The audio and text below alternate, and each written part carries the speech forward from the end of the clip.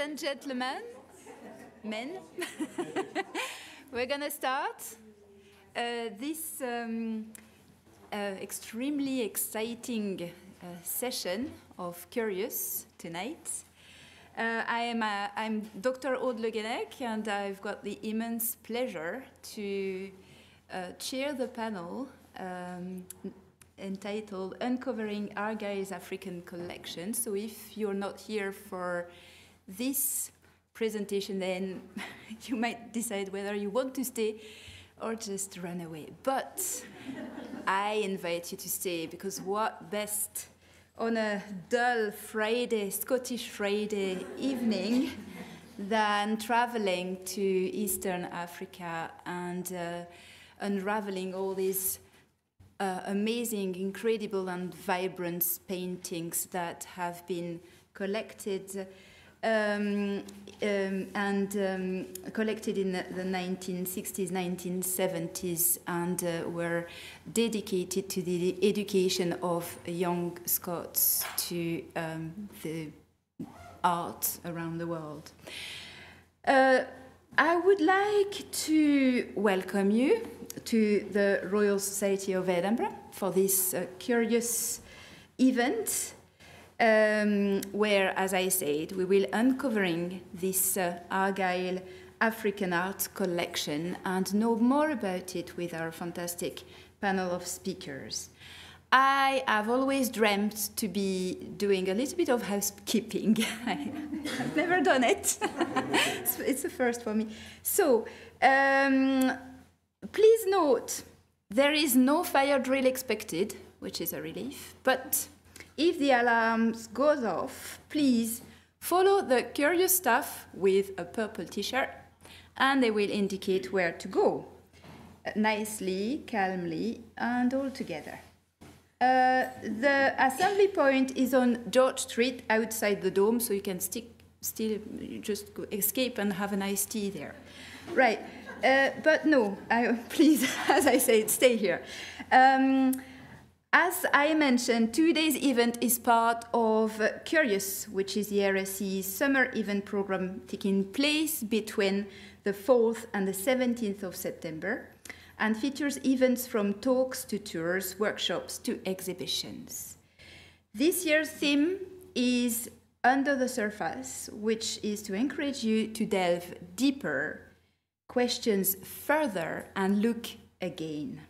So today, that's exactly what we're going to do, and we're going to travel through art history and through this amazing public engagement project. So today, we're going to hear about this project thanks to his, thanks to the principal investigator, if I can speak like that, Dr. Kate Coucher, who is here. And she's going to join us as a first speaker. She's a lecturer in art history at the University of St Andrews and a member of the Young Academy of Scotland. So a tribute to the Young Academy of Scotland, where I am a member as well and ex-co-chair. She holds degrees from the University of Edinburgh, the Courtauld Institute of Art, and Stanford University. Her research and teaching encompass the modern and contemporary arts of Africa. And she's currently, I still almost finished, writing her book, which is called Beyond the Feudal Fog, Art and Revolution in Ethiopia. Since 2018, she has led a research collaboration with Argyll and Bute Council, investigating the African artwork in the Argyll Collection, which is the purpose of the panel tonight. And she curated the exhibition D'Art de Noon, Modern African Art from the Argyll Collection at the Borough Hall, which, again, you will know more about in a minute. We have the honor as well to welcome Professor Angelo Kakande, who is an associate professor at the Margaret Troll School of Industrial and Fine Arts, Makerere University in Uganda. And Professor Kakande is an artist, he's an art historian, he's a lawyer. He's currently, as I said, an associate professor, and he's an expert in histories of modern and contemporary art in East Africa. Particularly engaged with the ways in which art functions in the defense of individual and collective rights. In September 2023, so this month, he's a visiting global fellow in the School of Art History at the University of St Andrews, and I think he's embarked in a journey in Scotland where he's exploring a lot of resources for his own research and contributes a lot to the art history department at St Andrews. We are also extremely lucky to have here Professor Christina Young, who is director of the Kelvin Centre for Conservation and Cultural Heritage Research at the University of Glasgow. Professor Young teaches and conducts technical art history, research on easel paintings, and scientific research aimed at understanding and improving conservation methodologies and materials for cultural heritage. Previously, Professor Young was a reader at the Courtauld Institute of Art and a Leverhulme Fellow at Tate. Her recent research focuses on the methods and materials of John Hoyland, and Michael Armitage. She also took part in the Dartudanen project, and she will explain to you how she's operated the visual examinations of the exhibited paintings. I think, without any further ado, we're going to invite our members of the panel to come and present this project on the African art collection at Bute and Argyll. Thank you.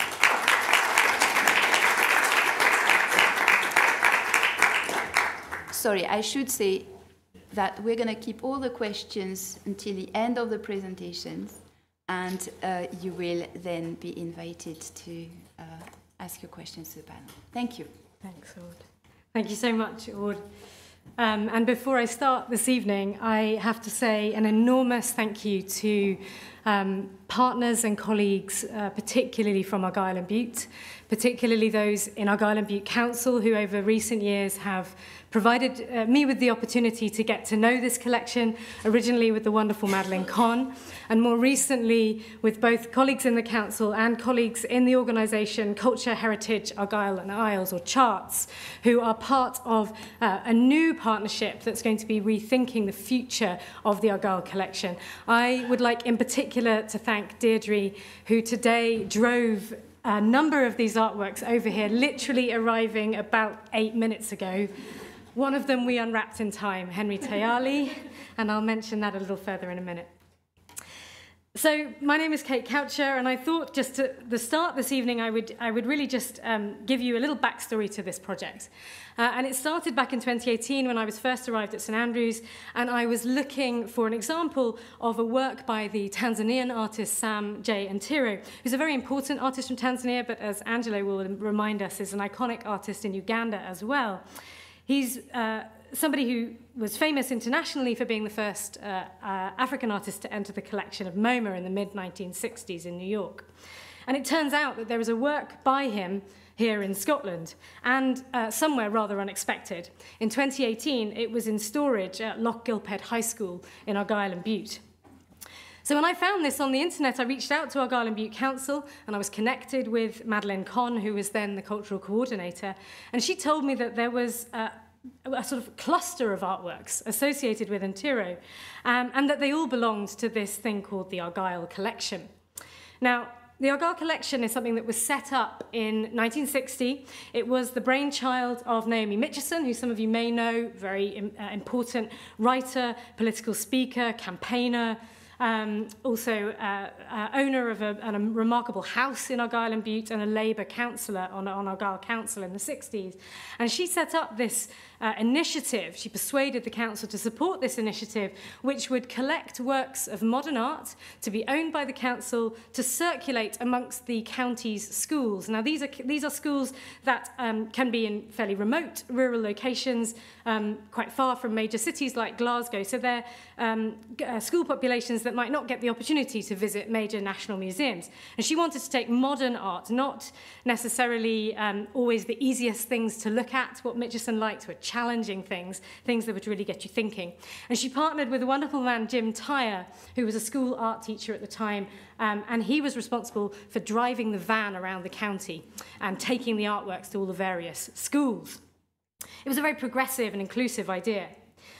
Now, around the same time as she's doing all this work in Argyll, Mitchison also strikes up a friendship with a young man from what is now Botswana, was then Bechuanaland, a man called Lynchwe II, who went on to become Kigozi, or chief of the Bagatla Bakagafela people.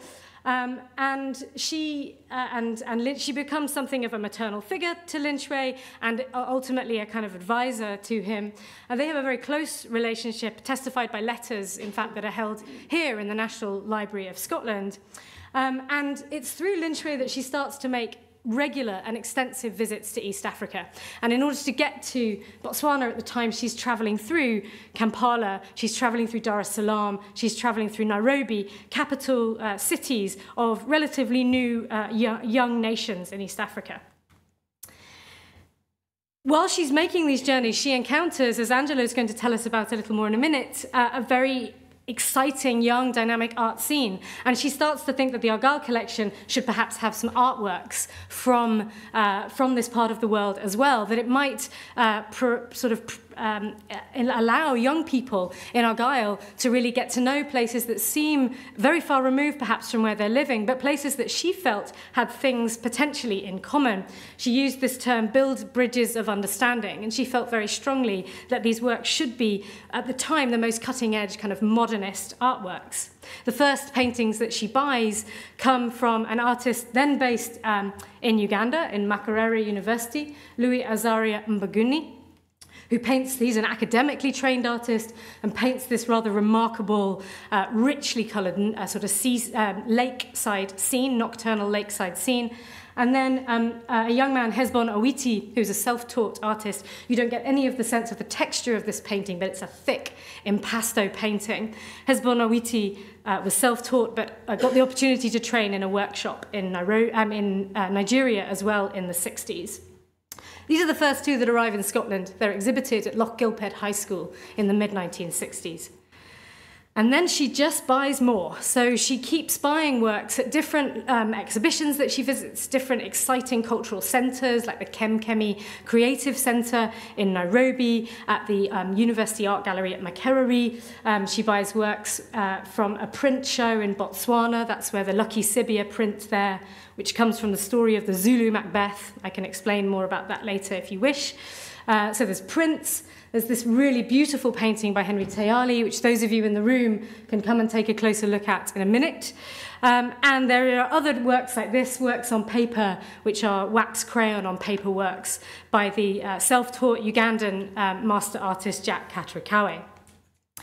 There is also a remarkable little cluster, some of which are in fact up here, of works that come from the very first class of printmaking students that graduate from Makerere in the mid-1960s. These are students educated in etching, lithography, woodcut making, etc. And they're taught by a man called Michael Adams, who in the early 60s sets up the printmaking department with equipment imported from the Royal College of Art in London.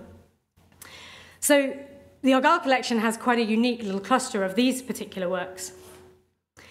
Now, when we started to dig into a little bit a backstory of these, in the archives in Argyll, we encountered there are a few interesting letters and other bits of ephemera. One of the most striking things was to find this. It's actually a photocopy of a photograph, but it is nonetheless a photograph of the artist Sam J. Ntiro that he himself personally mailed from Dar es Salaam with the intention that it be sent to the council offices in Dunoon, where the painting would be processed for the collection. So he knew when he posted this work in Dar es Salaam, addressing the envelope to Naomi Mitchison, Mitchison, he knew where it was going, to Dunoon in Argyll and Bute. So we have there's a very interesting kind of backstory here, but when we first started looking at this, the vast majority of these works, with the exception of Sam and Tiro, these histories had sort of been lost to history. And this is in part because Mitchison's progressive vision ensured that these artworks lived outside of museums, but they did not always have, of course, in that case, an infrastructure behind them that might be able to keep track of all of their various histories and stories. And over the decades, there have been wonderful individuals who have done their best to preserve aspects of the collection's history and revive at various points. But the collection of African artworks in particular seemed to come from a place that was very far away from Argyll, and therefore those histories seemed to start to fade into obscurity. So in 2018 and 2019, I had the privilege of working with two remarkable undergraduates from St Andrews, one of whom is on the front row here tonight and now works for Sotheby's, Elikem Logan. And the three of us together went over to Loch Gilphead and began to just physically examine the artwork, see if we could decipher signatures, see if we could piece together some of these histories and stories. Elikem is the one who worked out that the signature here was Henry Tayali, and who contacted colleagues in Zambia who were then able to confirm that attribution. And since that time, we've done a few things. We had an exhibition in 2021, a small exhibition showing what we had so far. It opened in the thick of a regional lockdown in Glasgow, and in the kind of difficult days of the summer of 2021. We couldn't have many people in the gallery, but nonetheless, we had a good number come along. We launched some online learning resources because a major part of this collection is its educational role and the role that it can play. And the internet these days allows us to make these works not just available to schools in Argyll and Bute, but digitally to schools everywhere. So Art UK developed a number of resources formatted to curricula across the UK. And then most recently, we've been focusing on questions of conservation and how we might look after these works and put in place, perhaps, things that will help this collection to be made use of and loved and cherished for many, many, many more years to come. And in pursuit of that, I was able to connect with Professor Christina Young, who's going to share with you very shortly the research that she's been doing a little bit this summer on the Sam and Tiro painting, which is currently in her workspace in Glasgow. One of the most exciting connections that we've been able to make is with colleagues at Makerere University in Kampala, Uganda. And I'm incredibly honored that Dr. Angelo Kokande has been able to make the journey from Kampala to be with us this month. We've had a wonderful 2 weeks with him in St Andrews so far, really inspiring us all in a lot of ways. And I wanted to invite him up here this evening to really enrich the conversation of the context of these artworks in terms of Uganda, Makerere University as a centre for modernist art production in the 60s. I'll hand over.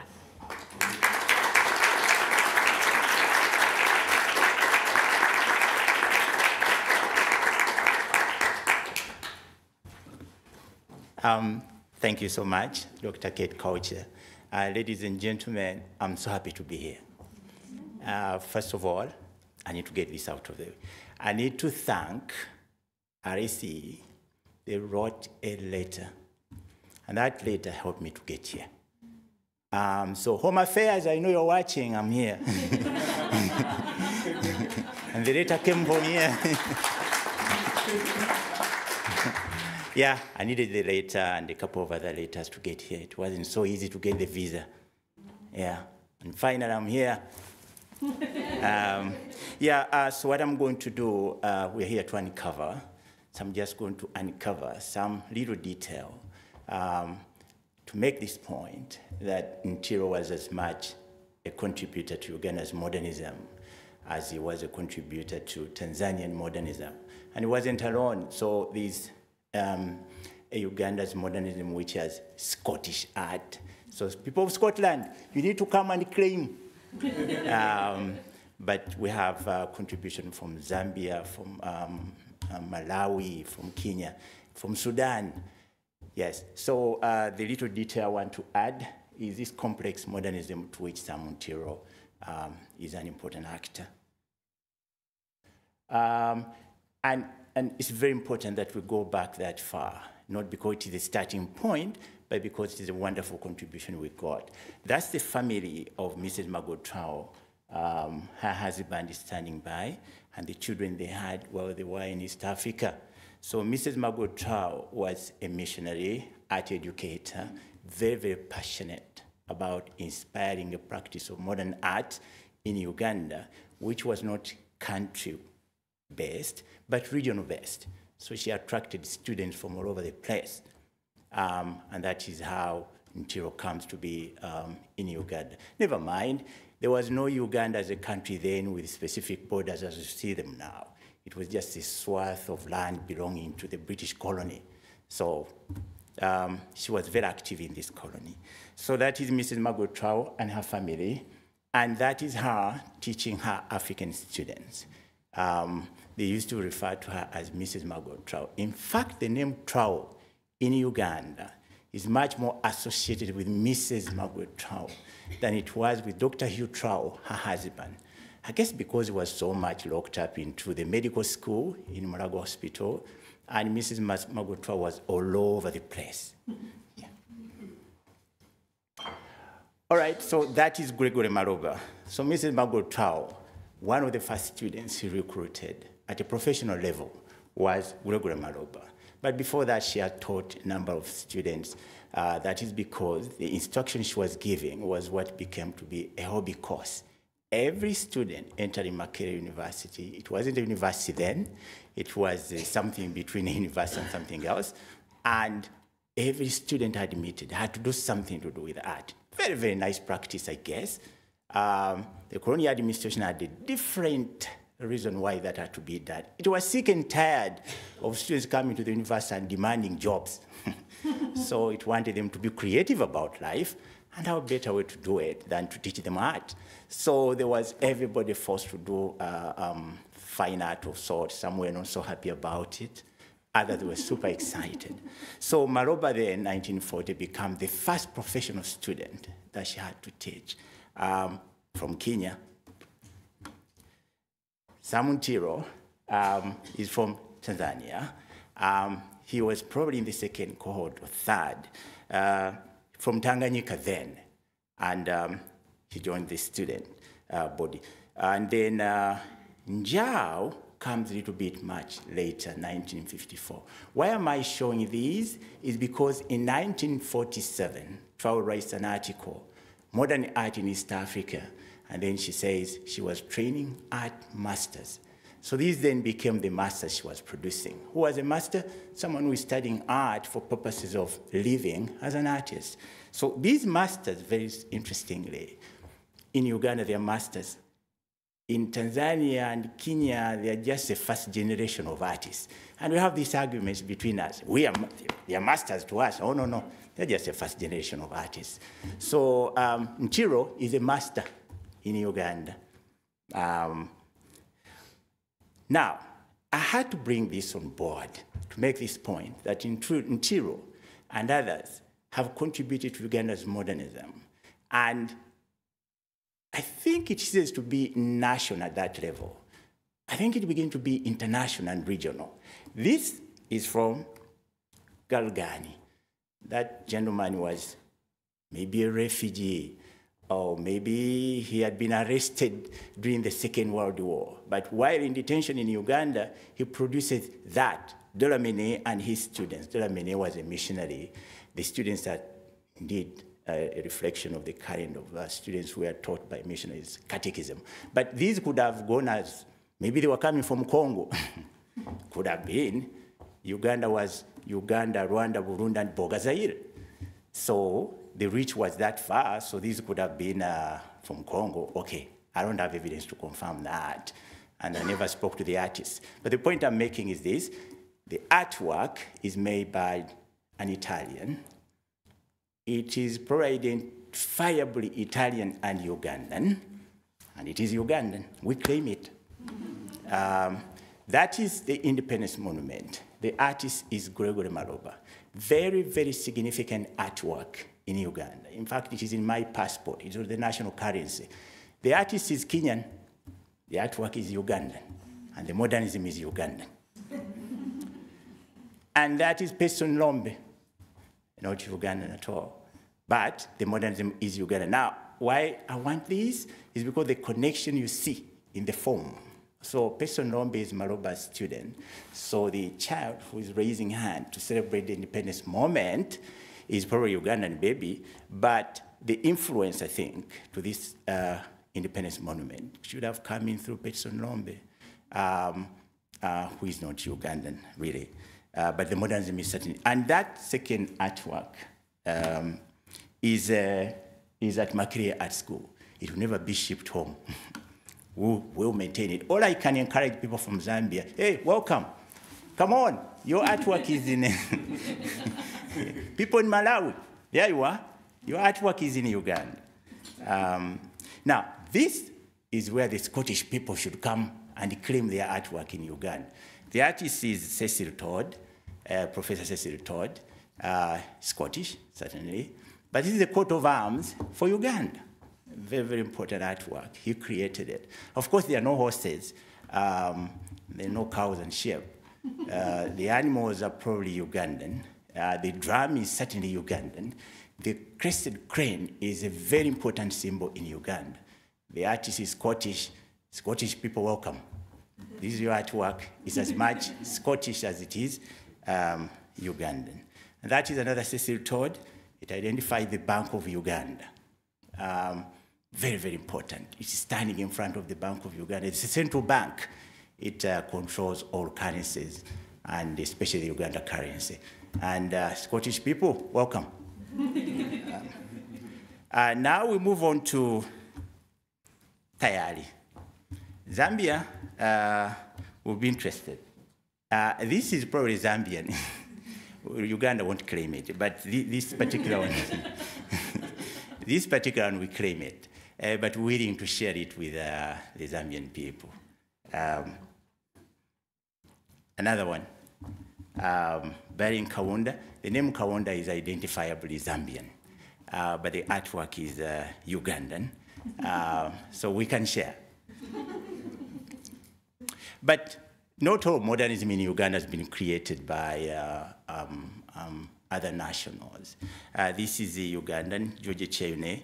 The theme is not the villages and the weddings, probably the village and the wedding, in the sense that the commonest mode of transport in Uganda is a motorcycle. It's called a border. And through this artwork, it has entered the modernism. And that is George Cheyune, my own teacher. And in fact, he was trained for his PhD here. No, maybe, yeah, SOAS. So here I mean UK, not in Scotland.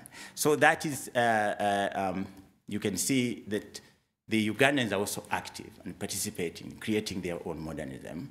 That does not take away the fact that other nationals, including Simon Tiro, have contributed to it. Godfrey Banada, he retired recently. The theme here is the feminists have a serious problem with it. They have attacked it. I have a whole PhD with a chapter. They're angry. But I think the argument being made is that artists like him and myself, we are trying to push back against the new woman who was created by the affirmative action, which became law in Uganda in 1989. And women were finally out of the kitchen and into the public space. And the artists were not so happy with that, go home. So this is part of the go home artworks. And the feminists are not so happy with it. But that is Godfrey Banada, contributing to Uganda's modernism, of course. Now, I need to make a prayer. I need to make a request. And the reason I make such a request when I face you, last time I was speaking to Dr. Kate Coucher, man, we're not so sure what happened to Professor Cecil Todd. And guess what I learned today? There is a whole band of Cecil Todd somewhere. So I love coming here and saying something is missing. So something is missing. This artwork is in Makerere University. It's a Simon Tiro. It is peeling off the wall. That's because Simon Tiro painted it on the wall. It is sad that it was placed in a dining room, so you can imagine the steam, the cooking oil, everything. I think they affected the longevity of the painting. is peeling off. We need help. That's another one. It's another Sam Ntiro. His wife, Sarah Ntiro, told me that it was about her own wedding. Wedding is in Chagaland, it would have been the same. In fact, Dr. Kate Kaucha was telling me that there is another wedding in Moma. And I was saying that the one in Moma was probably from Chaga, this is from Uganda. And his wife said pretty much the same. That one is also peeling off. Any help we can get, either to restore or stop the peeling off, we'll be so happy to get it. These are all in Makerere University, but I think it doesn't have the resource envelope to, to look at the process of ensuring that these are saved from their current generation. And that one too is also peeling off. Taking beer to the bride. They are peeling off, and any help we can get is very, very much welcome. Okay, so let me end here by saying that Uganda is an independent country. It, however, has a complex modernism whose roots go beyond her borders. This is because the actors, and these included students and instructors, who have produced it are as national as they are multinational. They are as multicultural as they are multiracial. As such, Ntiro may be Tanzanian or Tanganyikan, but his practice is as Ugandan as it is Tanganyikan and Tanzanian. All this is because of the art school Mrs. Margot Trow created in Makerere University to produce art masters for Uganda and the region. I thank you.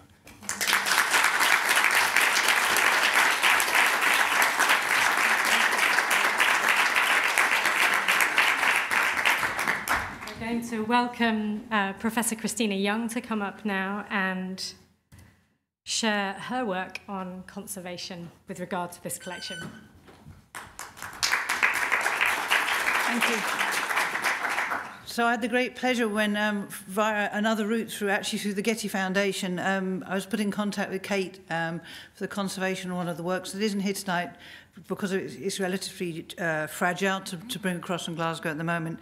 And before the conservation can take place and to understand the work better, we were asked to do a technical examination. And this has led for me a new area in terms of my understanding of African modernist art. I've been working more recently on other artists. And I think the thing about this, and actually coming through from what's been said by Angelo, is you not have any expectations of what you expect to see when you look under the microscope in these works.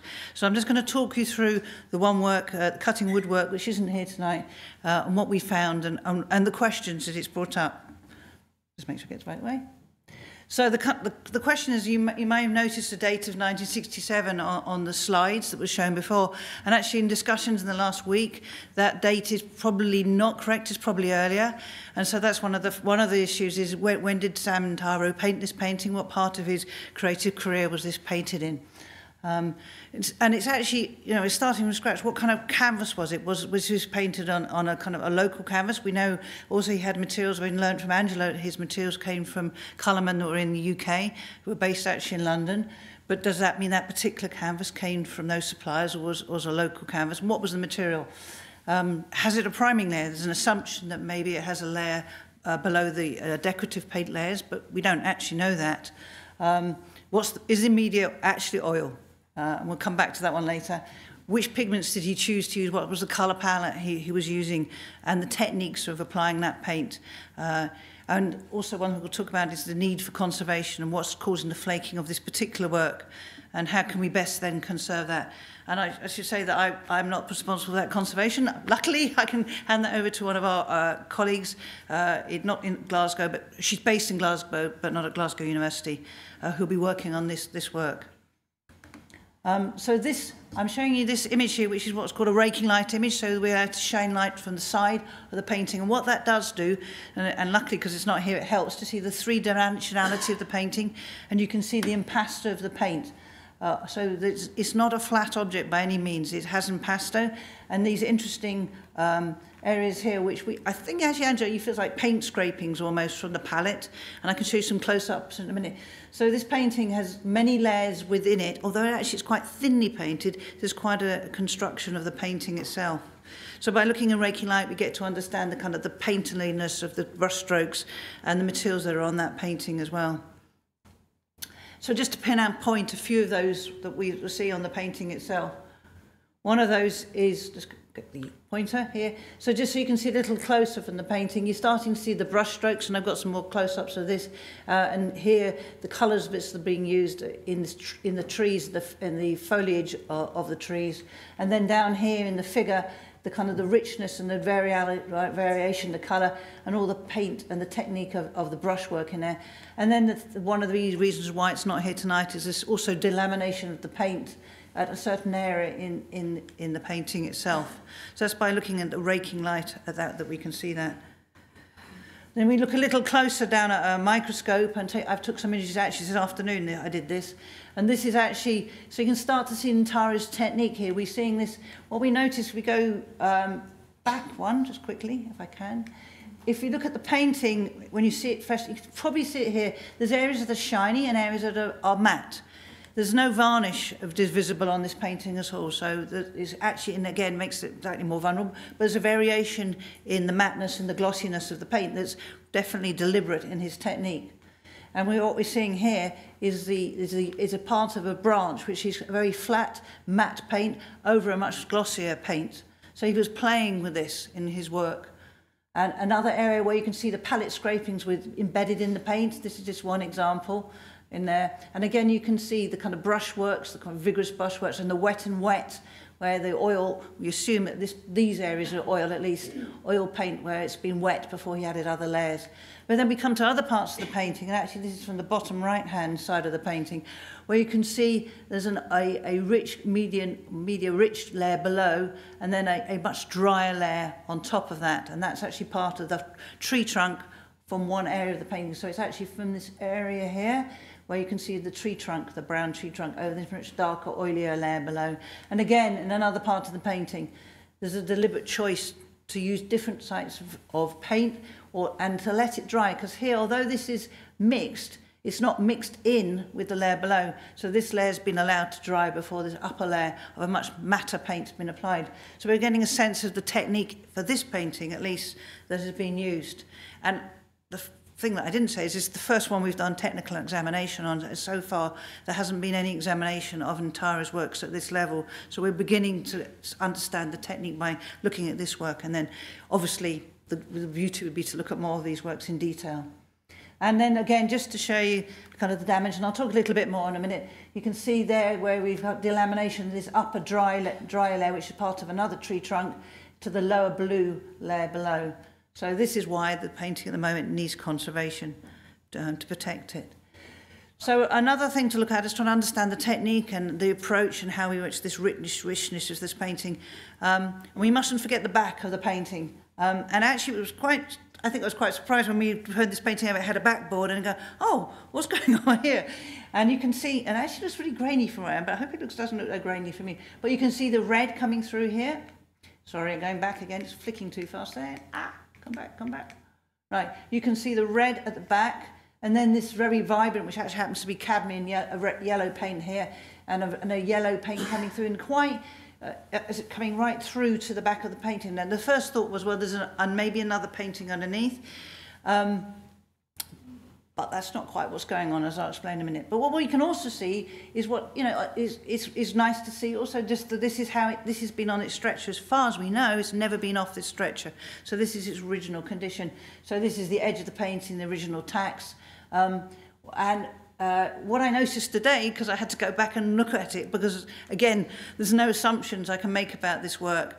And to understand it, I had to go back. And what I noticed today when I looked at it, there's actually lots of what appears to be a glue priming layer that just comes over the edges of the painting, which you can't see here, but no sign of a white priming layer, which is quite important to this image. So this is the reverse, and that's the forward. But what I've done is flip that image so that I can understand where that would be on the front of the painting. And hopefully, you'll be able to see if I overlap it, where in the painting these bits refer to. And what's interesting, if you look, and I had to spend hours going back and forth to see this, is actually you can see it's the legs. So that dark red is appearing in between where the legs are. It's quite hard to see from where I am. So you're seeing the dark underneath red. This red here is coming through here. So this was an underlayer that Ntaro put down first, and then there's other layers. And this yellow coming through the back here is, again, if we flick forward again, you can see the upper bodies. Now it's not over the whole body, but there's many layers going on here, building up the layers. There may be also, you know, changes in the composition that he's doing quite freehand as he's developing the painting. So it may be not predetermined that what the final image would be, but it's building up these layer structures that we can understand. And so that's referring to the back to the front. By doing that, we can get to understand that. So what's going on here, and why is this doing this? So that another technique we can use to understand that is doing infrared reflectography. So when we do this, we use basically an equivalent of a tungsten light bulb, where you get the heat through, and then you use an infrared camera. And the infrared can see through pigments to the layers that are in infrared absorbing materials, usually in conventional, so I should say traditional 19th century British painting, you'd be looking at an underdrawing or an earlier. But we also use it in contemporary and modern art to just help you see differences in the layers. So we're seeing through the upper paint layers here, so you can see through the bodies and into the lower layers. And what that helps us understand is you can see here clearly Ntaro's painted this figure on top of the on top of the wood block here, and then this wood block is painted on top of underneath here. So the way that the layers are built up one on top of each other, we can begin to get to understand that without, and this is all done non-destructively, so we've not taken any cross-sections to look at the stratigraphy. This is done purely by non-invasive techniques to protect the painting. So we can start to see his technique of building layer upon layer, so not leaving reserve for the figures, but painting them on top of each other, and clearly being aware of what was underneath to create those images. Another thing to look at, we thought, well, let's see if we can see more with the X-ray of the painting. And actually, this has taken me a week of messing around with this to understand what was going on, because again, with an X-ray, it's just like your bones. What you see are the dense parts, or the nails in a painting you'd see, or other things. Or in the case of lead white paint, which is a very dense pigment, you see you see modelling. So if it was, say, if it was a face, often you see the underdrawing, you see the modelling of the face. In this case, I looked at this and going, what's going on here? I said to myself for quite a few days. So what I did again is to overlay that on the original image. It's not a complete X-ray of the whole painting, so when you put it on top, I put it in the exact position of the painting. And actually, what I just think is going on, as far as I can tell, is this kind of dense area in the bottom left-hand corner. When you put it on the painting and you line it up, you can actually just about see the white, slightly white part of the figure here, is this figure here. And then you can see this bit, which is, so this has got probably lead white, which we definitely know in the painting, and I'll explain why later. Maybe zinc white, so it's a dense pigment that we're seeing, that he's using in the trees, but also in the figures. And you can just see them. And there's other things going on. With X-rays, it doesn't differentiate which layer you're looking at. So it's a build-up of layers. They're quite complicated to look at. But when we look at that, and then you overlay that on the painting itself, in this bottom right-hand corner, so it's also that, oh, has there been a damage to the painting? Has something else gone on? No, all it is that he's built up the layers of white underneath. And it's probably because underneath, on here, this is the layer when you look at the painting. So today I took a closer image. There's lots of lead white here that he's painted in with yellow, probably cadmium yellow in this particular case, and then in this area of the figure here. So this is actually purely because there's lots more of that pigment in the figures at the front rather than anything underneath the painting. So it helps us understand again how he approached that. And probably the reason why he did that, well, we don't know for sure, is that he wanted, if you look at the way it's painted, that he wanted to block out what he had underneath, which was, of course, the logs, but he wanted a strong figurative, you know, of the cloth of the people wearing here. So he had to use quite a lot of lead white to get that opacity in the paint. So that's why that looks like that. And you can see little other areas there. And again, with the trees, that's what's going on there. There's one other technique that we can do non-destructively that helps us understand the pigments, and that's look at the elements that are present on a painting.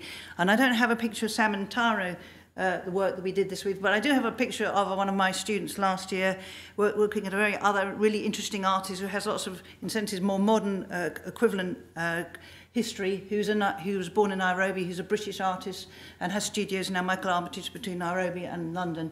And this work, very lucky that National Galleries of Scotland have this work on display, and we were asked to do a technical examination of this painting.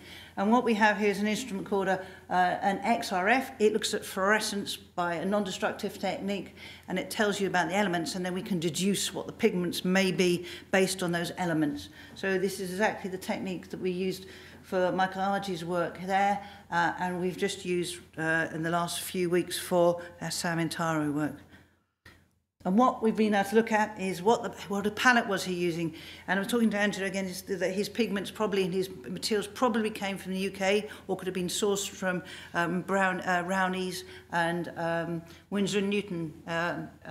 Because at that period, the trade in artists' materials were going to many countries. And actually, again, it's an area that's not been studied. We know an awful lot about what happened between America and England and France and England, but no one's ever really looked at what happened outside those countries. And it's a whole, anyone wants a PhD on colourment outside, Europe, it's a whole field. I mean, and unfortunately, there aren't that many records. Winsor & Newton have a database, but other artists, other colourmen, there isn't. But again, that's something that could be looked into in more detail.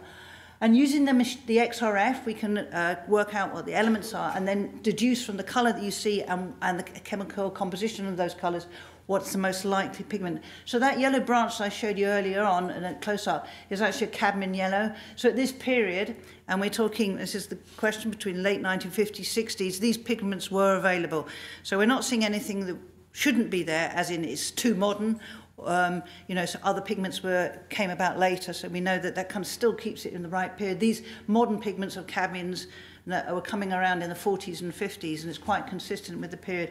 And also Prussian blue in the sky that we see here. It's a mixture, so the wet and wet of the sky is a mixture of Prussian blue, zinc white, again, a relatively modern pigment, but also traditional, much more traditional pigments like lead white, which of course now is nearly hard to get hold of, but at that period was prevalent in colourman. And this lovely vibrant cobalt blue here that you can see in this area here that's been used almost as a single brush stroke rather than a mixture. And then the more traditional kind of earth colours of an iron oxide in the tree. And then again we've got a mixture of vermilion here in this coat here, which looks kind of orange. And what you've got is the brown of the iron oxide and the red of the vermilion, and then the much more of a dash. Really, I love it. For some reason, I really like this dash of red because it just catches the shorts, what looks like a shorts. It may not be shorts. 1 minute, I've got to stop. I've got to run out. Get passionate about it. Anyway, so we just started, and this is non-destructive. We can look at and to understand to hand his palette and help, and then look at other works by him to see how it may also change as time has gone on and previous to that. So just a summary of many of the things I said. I mean, at this stage, I think I've been thinking this through, and again, there's not many, we're early stages, is that the delamination maybe because he used a paint which is called an alkyd paint that was available at that time, as well as oil paint. And we're getting a delamination at that point in the painting. And that's really important to have an understanding of that. It will help the conservator make the right choice of what's called consolidation of those paint layers. And also understand the technique of the artist. So that's where we are at this present point. The actual damage on this painting looks like it's mechanical damage from something happening from the front. So it's kind of a one-off thing, but it also shows there is a vulnerability within the paint layers that we need to address, so that these paintings can be accessed in the future by preventive measures like glazing, backboarding. Thank you.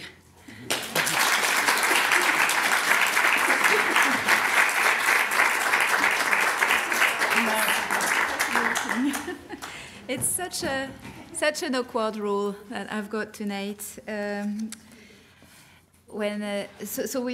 Yes, please take a seat, and actually I should sit as well. I think.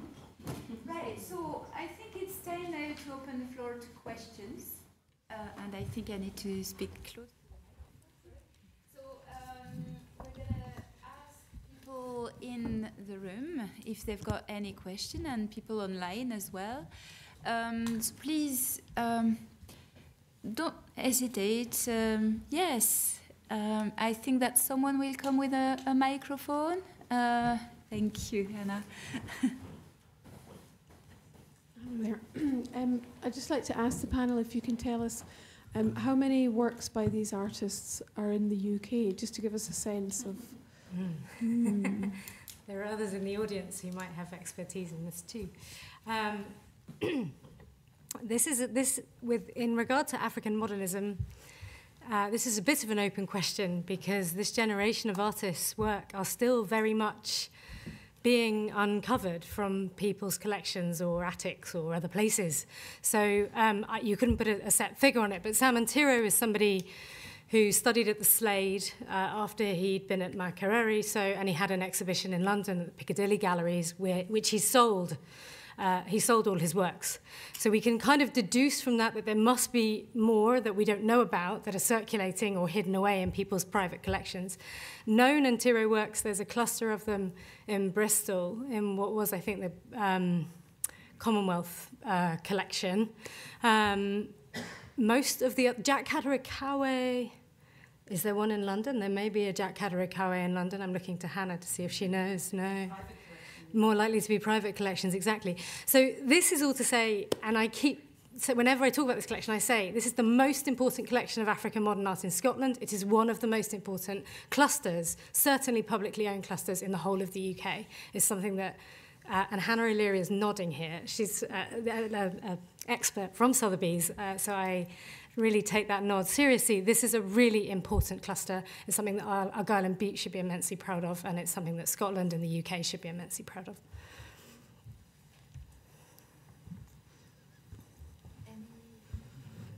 Is there a question online? We're going to alternate, maybe, if you don't mind. Yeah, so we've got a question online here from Jonathan, who has asked for Christina. If you could explain a little bit more on why you think the Antiro we've got is earlier than 1967, based on your analysis. He's just wondering how you figured that out. It's actually coming from Angela and Kate that they suggested it is, and so what we're doing is trying to understand, is there any markers to see whether that is actually the case. There's nothing to say it can't be earlier from what we've looked at, but again, it's now requires us now to look at other works by him, and the most likely work that we should be looking at is the work that's at MoMA, and MoMA have given me permission to go and do the technical examination in the future of that work, which so we can build up that knowledge and understanding of where it fits in within his artistic practice. And also the kind of work ethos that you see in the works are probably consistent with what he was interested in, and I think it was connected to the theme of independence in Tanzania, freedom and work. So this idea that you have a community or population and nobody supervising it and everybody is busy working away at the wood is probably consistent with his thinking that everybody was actively working to build the new country. And also they are close to what we have in Makerere University, which he did 1959, 1960, and 1961. They have all this consistency in people work and everybody works, people going to school and nobody drops along the way, they all go to school. So this ideology of involvement and everybody is involved without force, I think is in this work as it is in earlier works. The other complication to the story is that the exhibition that he had in London in the late 1950s at the Piccadilly Gallery included a work called Cutting Wood in it. In the archives of the Harman Foundation in Washington, D.C., which a colleague in the US, Perrin Lathrop, made me aware of, there is a flyer that belonged to Antiro from that exhibition, and next to Cutting Wood it says sold. This complicates things because if it was sold in London, then surely it would have been in London, which is maybe where Mitchison bought it.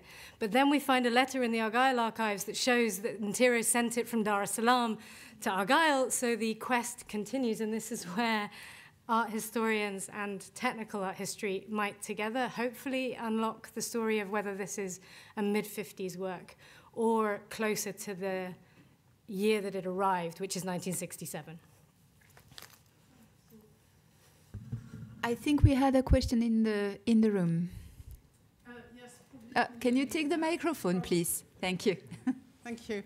I don't know if it's for Dr. Kate Coucher or Professor Angelo. Are you saying modern work as distinct from modernist? Or are you saying this work is within the catch-all of European modernism, like the Bauhaus or, you know, the very conceptual modernist movement of Europe? Because it looks quite figurative and even symbolist, some of it. So I wondered if you are actually recognising that there is a difference, because people talk about modern and contemporary art, and the Piccadilly Gallery was definitely never seen as a kind of modernist gallery when I worked in London. It was very figurative. So I can see that it's modern. I'm not saying it doesn't look modern for that time, but I just wondered where you're placing this within the canon of art history. Andrew, do you want to go first? Yeah, tough question indeed. I think it is, and this has been how the record has picked up these things. When it comes to modernism in this region, and you find that the modernism, contemporary, are sometimes used interchangeably. So we don't have, for example, where I come from, this strict identification of periods. Does it affect the art? No, it doesn't. Does it affect the record? No, it doesn't. Maybe I can just say that there is that reading and there's that writing which seems to overlap these words, and sometimes they are used interchangeably. I think the question, to build on Angelo's kind of point about the complexity of terminologies, speaks to some of the very pressing and urgent discussions within academia and in museums as well about how we define works of art like this and who gets to say where the canon of modernity and modernism lies. Now, certainly the vast majority of histories of so-called modern art, as they've been written here in the UK or in the US or other things, place that locus in London or in Paris or in New York or other places. But a great scholar like Okwuemweza or Oluogwibe or Chiko Okeke, scholars from the African continent who've worked in the US or other places, would say that the idea that there is a single European centre and everything else is peripheral is entirely relative to where your centre is. So if your centre is Kampala, London's pretty peripheral in your story. It's a part of the story. It's a part of the story. These are artists who are studying in Kampala and other places, and they're coming to London as well, and they're engaging the stories of modernism that are unfolding in European centres of art making. But they come from places that have their own experiences of modernity, of the modern world, of what modern means, and they also have their own historic, important cultural traditions and ideas. And certainly the figure, there's a very important exhibition recently in South Africa that talks about the centrality of the figure in modern and contemporary African art and arts of the African diaspora. The figure is something that in Europe there's a huge crisis about after the Second World War, for all manner of reasons linked to the kind of horrors of the Second World War. That crisis around the figure is not the same in every other place in the world. And on the African continent, we often see African modernists using the figure as a way to really insist upon a visual presence in a modern moment. And in Tiro, as Angelo has eloquently said to us here, the body in Tiro's paintings is so very important for seeing the Tanzanian state at work in its youngest days, in the bodies of people collectively working for the new state. And that is unquestionably still a modernist work. It just doesn't quite perhaps fall the same way as it would be defined in Europe or otherwise. I'd like to ask the organizer if we've got time for another question, or yeah, just one more, please. So I don't know, in the room, yeah. Thank you. And apologies for the slightly shorter Q&A, but I wanted to leave some time to our speakers as well. I was just curious, I know this collection is fairly large. Have you made contact with any of the other artists? Are they alive, besides Natira, obviously? So Antero is sadly not alive. When did he pass away? 1990 something, I think. Yeah, in the 1990s. Yeah. So there are 12. I should say the collection as a whole, the Argyll collection is 173 works. I think that's correct. The African artworks are a small cluster of 12. They may at some point have had 1 or 2 additional artworks, but there are definitely 12 that we have today. Of those 12 artworks, there are 2 artists still alive. One is Professor Louis Azaria Mbaguni, who lives in the United States, and the other is Professor Catherine Nankia Katonoke Gombe, who is a professor in Uganda. And both of these individuals are now in their 80s, and we did manage to reach them through colleagues at Makerere and contacts in Dar es Salaam and other places. And in both instances, they had not seen these artworks since they sold them as graduate students at Makerere University. And Professor Gombe, in particular, wrote a very beautiful description of her print and what it meant to her, recalling memories of making it. It's a print called Youth, and it's all about her uncertainties of emerging in the world after her studies at Makerere. So we've been very grateful that we could contact those 2 artists, and hope we might get yet more stories from them. Yeah, I think it's incredibly difficult to place, especially the dates of birth and dates of death. Right now we are struggling. When did Professor Cecil Todd die?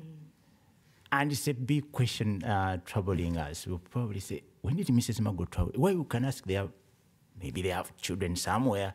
So, yeah, death is a big thing in Africa, and we always announce it. But if you are outside of the borders and you're probably far away, you probably won't pick it quickly. So the dates are known, indeed. When did Ntiro die? And can easily be found, but you need to look for it, and we can find it. Yeah. Okay, so thank you very much to our speakers tonight. I think it's time now to wrap up. What's really annoying with Curious is that you leave the room with more questions than you had when you came in. And I think it's a true example here. So what I would like to suggest to all of you is that you scan the QR code, you go online, you listen to the fantastic podcasts that have been recorded as part of this amazing project, because obviously there's all sorts of public engagement elements to it, and it's really, I suppose, I guess it's really the beginning of the story, and this one, I hope, will continue for more travels, for more investigations, and understanding of the exchange between our countries, our world. And also, I would like you to encourage tomorrow, if it's raining, to play the playlist that is on the website, and is going to lift your spirits. So thank you very much to everybody. Thank you to Christina Young, Kate Crutcher, and Angelo Kakambe. Thank you.